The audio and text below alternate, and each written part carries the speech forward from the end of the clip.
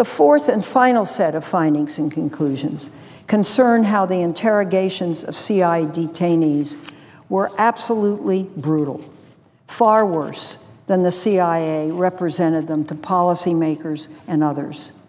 Beginning with the first detainee, Abu Zubaydah, and continuing with numerous others, the CIA applied its so-called enhanced interrogation techniques in combination and in near-stop fashion for days and even weeks at a time on one detainee. In contrast to CIA representations, detainees were subjected to the most aggressive techniques immediately, stripped naked, diapered, physically struck, and put in various painful stress positions for long periods of time.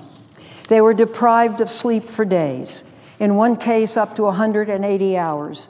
That's 7.5 days over a week with no sleep, usually standing or in stress positions, at times with their hands tied together over their heads, chained to the ceiling.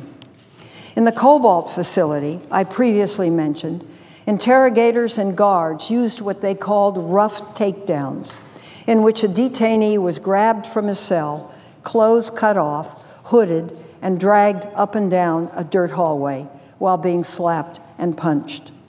The CIA led several detainees to believe they would never be allowed to leave CIA custody alive, suggesting to Abu Zubaydah that he would only leave in a coffin-shaped box. That's a CIA cable from August 12, 2002.